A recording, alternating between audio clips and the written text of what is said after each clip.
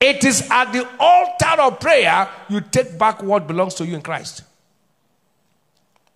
Now, God has said to you, this is yours. But don't think that Satan will just watch.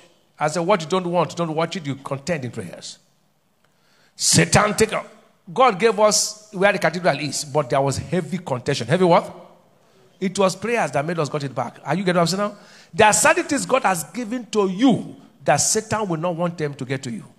You have to get up and take it by, and from today they will be released to you. Amen. Shout aloud, amen. Amen. Shout a believing amen. Amen. Number 3, resist the devil with prayers. Resist the devil with what? Resist the devil with prayers. What do I do as a praying father? Resist the devil with prayers.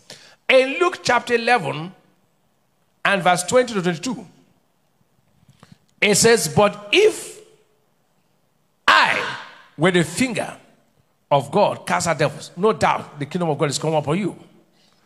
When a strong man armed keepeth his palace, his goods are in peace.